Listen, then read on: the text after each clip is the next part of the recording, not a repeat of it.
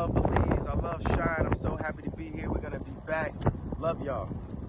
Meeting up with him, was just two creatives, two musicians coming together, two politicians, because, he ran for president of the United States. So we have a lot in common. So certainly meeting up with him, with James Prince, who is a father to many of us people from the hip hop community.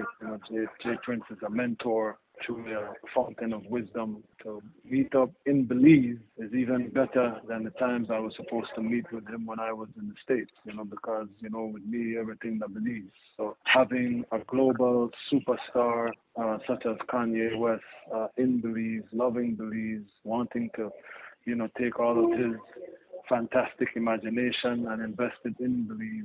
It's truly a dream come true for me. This is what I always wanted. When I came back to Belize 13 years ago, I used to mention these big names and say that they would come, and finally they're coming.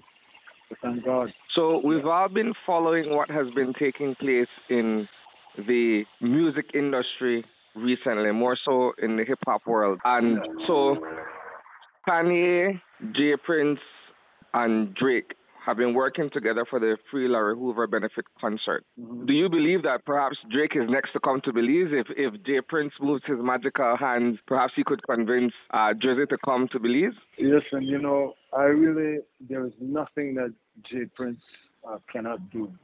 Definitely, I have to give him all praises, and I'm just so grateful to have him as a mentor, to have him as a brother and a friend and family, and just somebody who loves Belize as much as I do. He's been coming here for the last 10 years. He has islands here, and but there's nothing that he can't do. So definitely, we look forward to all possibilities, and Drake is one of his artists that he helped to develop, and to this day, still a close family member of his. So certainly, if anybody could do it, Jay Prince could do it.